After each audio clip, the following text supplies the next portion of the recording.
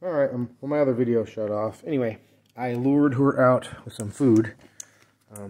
She's a cutie, but she's not a very good mom. She won't clean them. She won't do anything. Come on, guy. It's over there. I can't wait till they open their eyes and they can at least see the nipples on their own.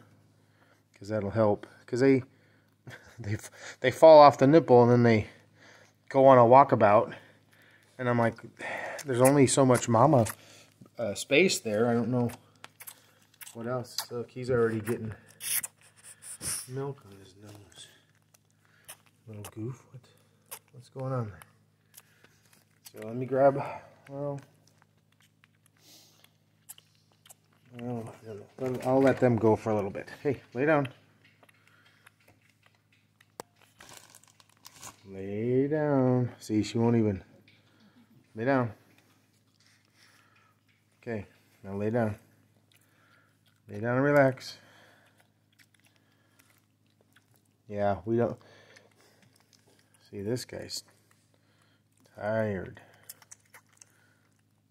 But he's still pretty full, but it's been like 4 hours since they ate last time. So, alright, there I got room for another nipple there. Grab another one. You're doing good. She's like, okay, I'll just lay here. Let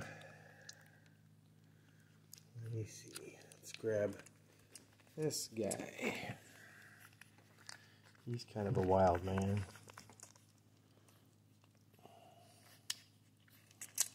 There you go, brother.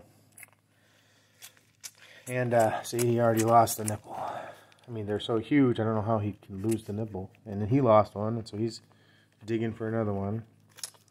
I know there's tons of milk in these, so maybe they're just too slow flow, which I highly doubt. But yeah, you can hear them. They act like they're starving to death, but they're not. I don't know if you see, it's got a red bump right there.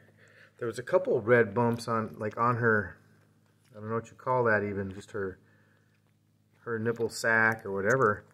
There was a couple red bumps, and I thought they were something else, but it turns out they were